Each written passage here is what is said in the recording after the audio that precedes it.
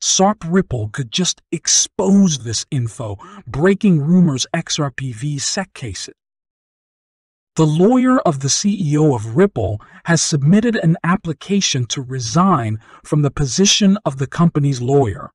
Today, we will tell you why he did it. You can see the current price of XRP on your screens with a daily trading volume of $648,452,340 used. XRP has declined by 3.2 in the last 24 hours. Welcome to the Rich Club channel. Please watch this video to the end, like it, and subscribe to the channel so as not to miss the release of new videos. Also in this video, we will show the lucky winner of Give away free 500 XRP, and maybe it will be you, so watch the video carefully until the end. According to the theory of technical analysis, it is believed that the triangle is a trend continuation figure. However, given that this is a descending triangle, not an ascending one, we can conclude that the probability of the continuation of the uptrend is not very high. If XRP breaks through the red line, then the price is likely to go up again. At the same time, the first target will be the level of 28 cents, the previous peak from August 23. The second target is the 33 cents level, the top of June 20.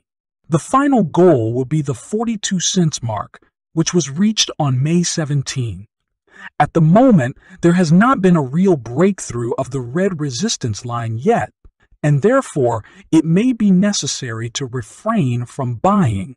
Only on a real breakdown of the resistance will the purchase transactions be justified. Cardano co-founder and former Ethereum co-founder Charles Hoskinson, despite his promise to stop discussing XRP, nevertheless regularly continues to participate in Twitter battles with the XRP army, allowing himself all sorts of statements in the direction of the cryptocurrency and its community. Ripple David Schwartz apparently couldn't stand it and recommended Charles Hoskinson to take a time out after reading his comments about the Ripple community and the XRP token, where he called the community toxic and the XRP token having no technical value. You can wait a few days, reread this tweet, and think if you are sure that this is the combination of things you really want to say. The co-founder of Cardano believes that XRP army is toxic, and expressed a desire to distance himself from toxicity. The confrontation began back in September after Hoskinson stated that the XRP community tried to invent a great conspiracy of blatant corruption between SECs and Ethereum insiders, for which he was criticized by the XRP community. And after Hoskinson shared his belief that Ripple would settle the lawsuit with the U.S. financial regulator on December 15, the community erupted in criticism and called the Cardano co-founder a liar. Hoskinson believes that the XRP community ridiculed him for rejecting their conspiracy theories related to the case, and states that the XRP army is ready to viciously attack a person who, frankly, did not attack them. Hoskinson tweeted, "There is no point in inviting toxicity into your life. It's insulting and pointless. Even saying this now, you can hear mocking children's memes. Life is too short. Go ahead and cut it out. XRP does not provide partnership or technical advantages. The community is toxic and petty. I can live without it." The year 2022 became difficult for the cryptocurrency ecosystem when the leading cryptocurrencies fell significantly in price compared to last year. The price of XRP brought 58.7 losses to holders year on year. For Cardano holders, the annual return is minus 78.8. One of the factors influencing the decline in the price of XRP is a lawsuit filed by the U.S. Securities and Exchange Commission against the payment giant Ripple. As 2022 comes to an end, experts believe that the SEC's lawsuit against Ripple will end with a positive outcome for the payment giant in the first half of 2023.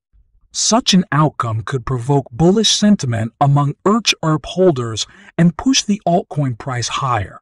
Satoshi Nakamoto, the mysterious creator of Bitcoin, and the architect of the new digital economy, knew about Ripple 13 years ago, in 2009.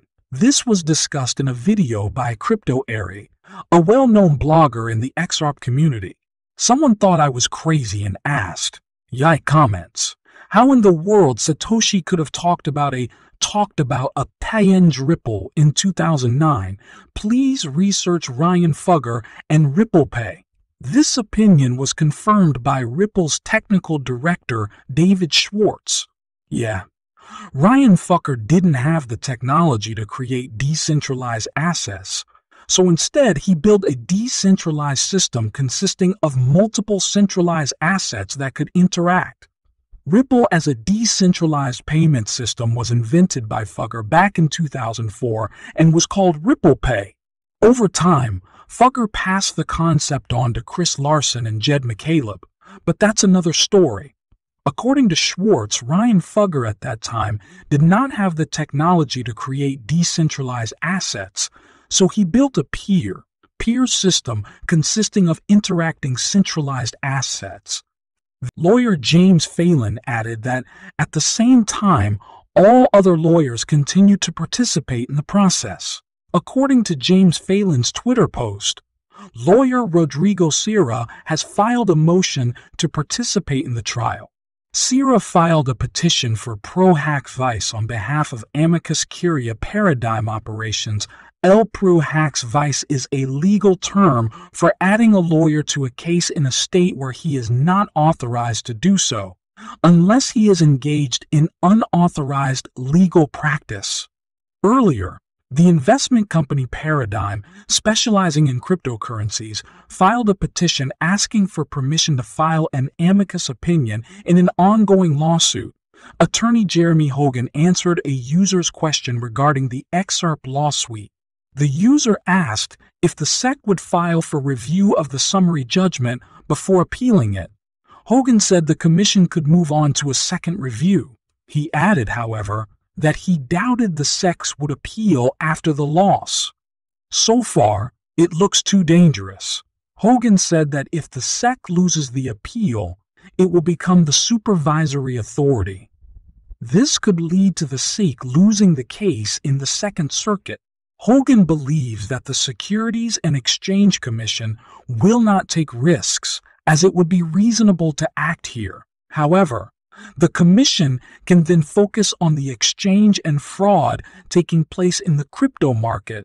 After the failure to prevent and take action against Spefenfax, the XRP lawsuit became more important than ever for the Commission. At the moment, Ripple and the SEC have appealed to District Judge Annalisa Torres with a request not to send XRP's lawsuit to court and rule in their favor in summary proceedings. Thank you for watching this video to the end. If you liked it, then don't forget to like and subscribe to the channel so as not to miss the release of new videos.